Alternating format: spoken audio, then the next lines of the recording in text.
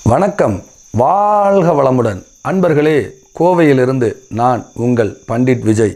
நிறையா ஜோதிடம் சார்ந்த சித்தாந்தங்களை பதிவிட்டு கொண்டு வருகிறேன். வித்தியாசமான பரிகார முறையை சொல்லிக்கிட்டு வர்றேன். வித்தியாசமான பதிவுகளை உங்களிடம் பகிர்ந்து கொண்டு வருகிறேன். இது வரைக்கும் பார்த்திங்கன்னா நிறையா வித்தியாசமாக சொல்லியாச்சு.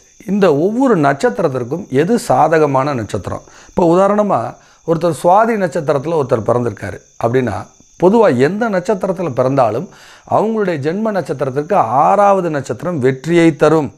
அப்போ சுவாதி நட்சத்திரத்தில் பிறந்த உங்களுக்கு பூராடம் நட்சத்திரம் சாதகமான நட்சத்திரம்.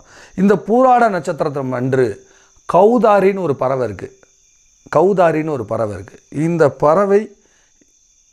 பறவையினுடைய படம் வாங்கி நீங்கள் வைக்கலாம், இல்லை கௌதாரியை வாங்கி தானம் கொடுக்கலாம்.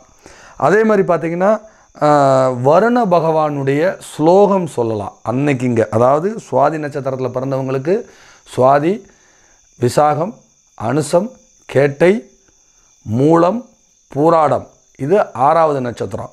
அப்போ சுவாதி நட்சத்திரத்தில் பிறந்தவங்களுக்கு பூராட நட்சத்திரம் வெற்றியை தரக்கூடிய நட்சத்திரம்.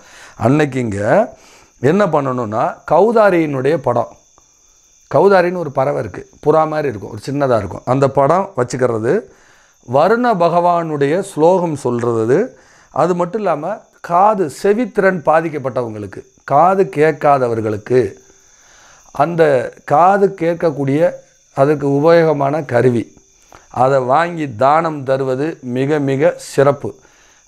இதில் உங்களுக்கு எது சால சிறந்ததோ அதை செஞ்சு பாருங்கள். எந்த ஒரு காரியத்துக்கும் தடை இருந்தாலும் இதை செஞ்சு பாருங்கள். இதை செஞ்சுட்டு அந்த முயற்சி எடுங்க, வெற்றி நிச்சயம். மீண்டும் ஒரு ஆரோக்கியமான சூழலில் உங்களை சந்திக்க விரும்பும் நான் உங்கள் பண்டிட் விஜய். வணக்கம், வாழ்க வளமுடன்.